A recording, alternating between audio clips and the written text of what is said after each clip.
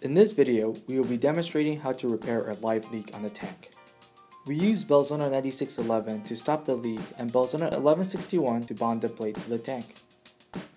Surface preparation was done using a file. Next, the surface was cleaned to remove any dirt, grease, and other contaminants. After cleaning, we kneaded Belzona 9611 until a uniform color was achieved. Then, we molded the material and forced it into the hole.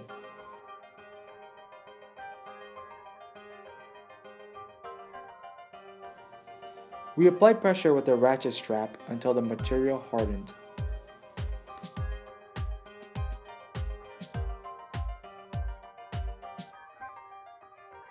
Once cured, we removed the ratchet strap and roughened the surface area on the tank to prepare for plate bonding.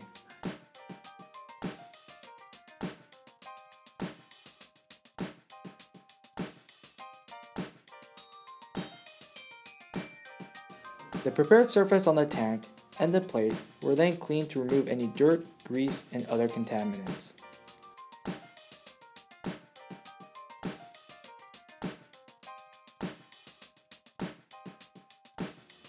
We mixed Belzona 1161 until a uniform material was achieved.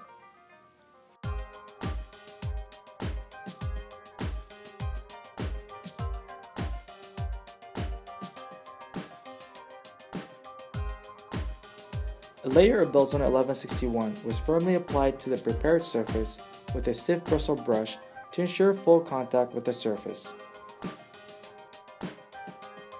Additional Belzona 1161 was also applied to the plate and built up to ensure a proper seal.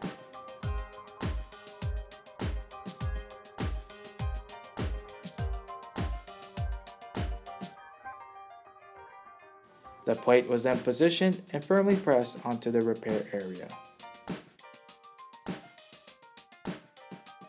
Then the excess Belzona 1161 was removed.